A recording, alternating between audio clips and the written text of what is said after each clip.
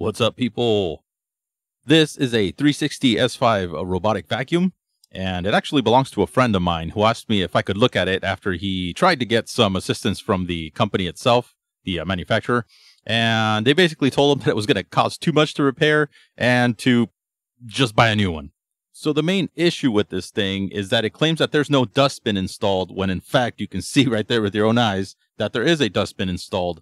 And if I power this thing up, it takes a second or two to come up.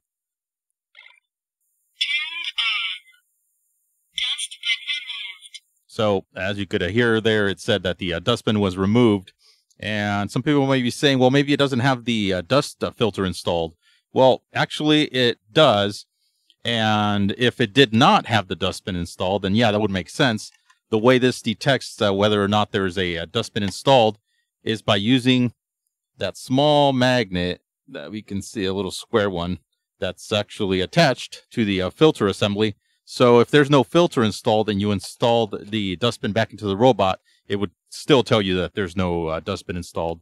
So that magnet interacts with a small board that's right there behind this wall. And I believe that I have found the problem. So I'll bring you in real close and we'll see what the issue is. So if we get a real good close-up of that board, we can see what looks like corrosion right above, or where these two capacitors are. It says C3 and C1. There's also one via that's right there, right next to, or right in between the 3 and the 1. So I think that may have something to do with why this thing is not working. So that magnet basically activates this component, that little SOT23 looking device that says U1. So that's going to be a Hall effect sensor. And so when there's a magnetic field on the opposite side of it, which would be that little magnet on the filter on the other side of this wall, then this is able to communicate with the microcontroller in the unit to tell it that there's a dustbin installed. So whatever corrosion has damaged in this area is probably what's stopping it from working. So I'm going to remove the board and we'll clean it up and check for continuity between traces. I have a feeling that via is going to have something to do with it. And we'll see if that gets it working once again. Well, I just had something interesting happen.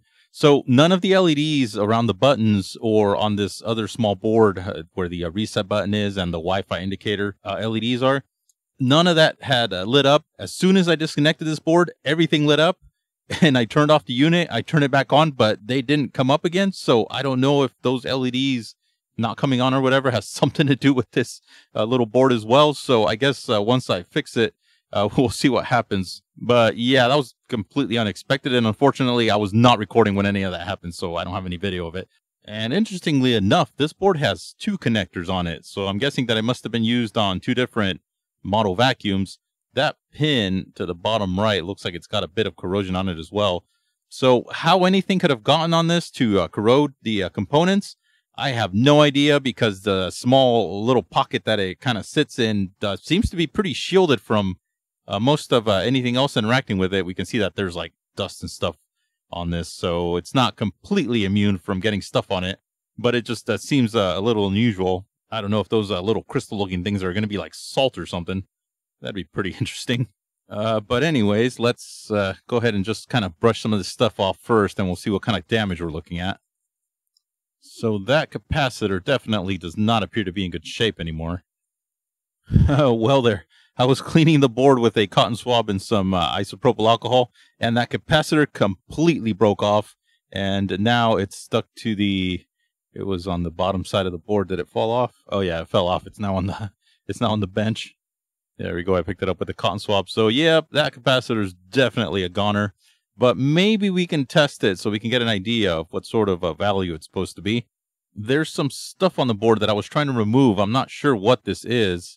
It was just making it a little difficult to see if this via went like anywhere down here, but it doesn't appear to. It looks like it just goes to the other side. So that via that goes to that capacitor, we flip it over. It's a via that goes up and onto this bigger pad, and that also has a via.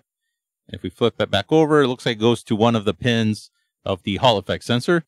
So if there's an issue with that via that's supposed to provide power or something to that part, then yeah, that's not going to work.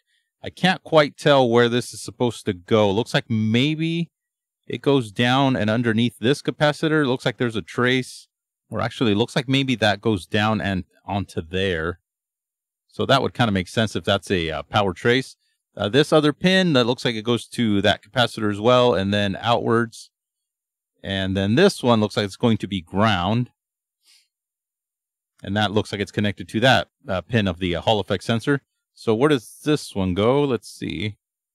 Okay, that just goes straight down and onto this other test pad looking pad. And it's got another V on it as well. So it just goes out to that connector. The other possibility of why there may be a connector at the bottom and why there's a via that seems to just go to a pin from this top connector to that bottom one.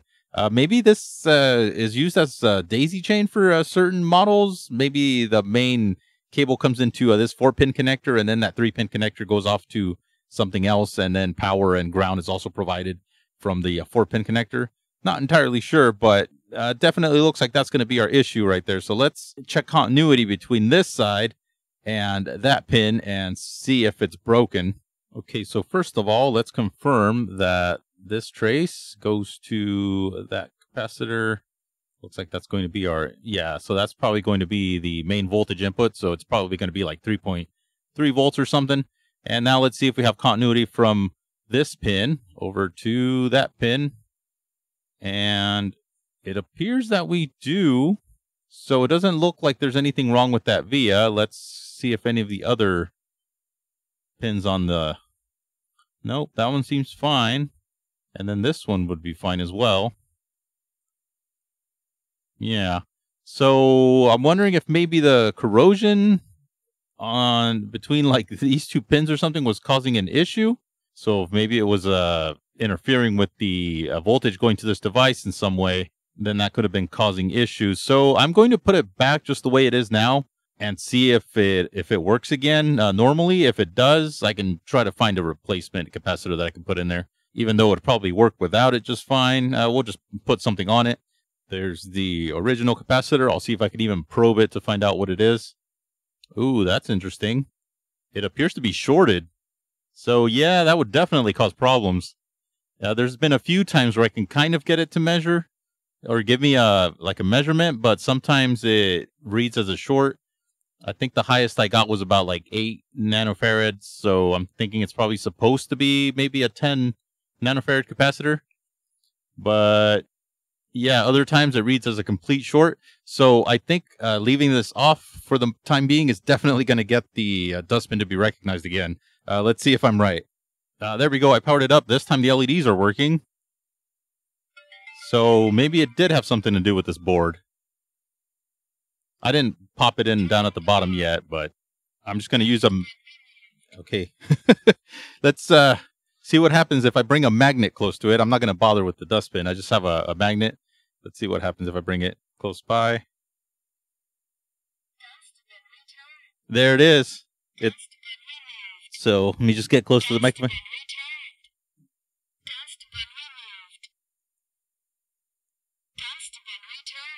So, yep, that was it.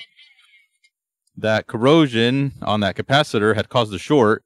Okay, so unfortunately, I do not have any small capacitors that I can use for this particular spot. So what I'm going to do is I'm just going to tin the pads just to prevent like any more corrosion from continuing. But I think that it's probably not going to be much of an issue if I don't put anything in that spot, because this would be the main positive voltage input. And since it's got that capacitor in place, this is basically like a pass-through. So from that via on the opposite side, it goes into that other pin.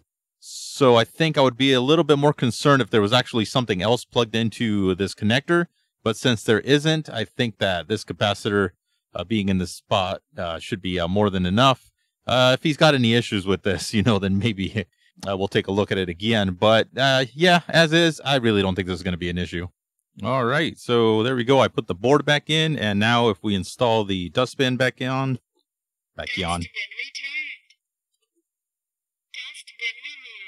So, yep, it's working as intended. Oh, and before I go, just one quick thing about this vacuum. One thing that I kind of liked is that everything seems pretty modular. Like if you remove the screws from the wheel motors, like they just pop out. They have a little edge connector that they plug into. So does the little side brush. However, you don't have to remove the wheels to take the robot apart, but you do have to remove the side brush. There is one screw hiding underneath it. So once you remove that screw and some of the other ones, like around the perimeter, the rest of the robot can come apart. There's also two hiding underneath where the roller goes, the roller brush. So you've got to remove those two screws, and then this assembly will pop out and expose the two screws. And this does spin fell out, as you can see. It would be those screws. Actually, it looks like three. There's another one right there on the left. So yeah, just a few tips if you're opening one of these up because you've got a similar issue or something else. So that was it. Just a bit of corrosion, shorted a capacitor, and caused a headache. So yeah, that's going to do it for this one. I just got to put this thing back together, give it back to my friend, and it's all good. And unless he's got any issues with it, then maybe I'll see about putting a capacitor back on the board. But I honestly don't think that it's going to be an issue. So we're just going to leave it here for this one. Thank you all for watching once again, and I'll see you guys around the bench.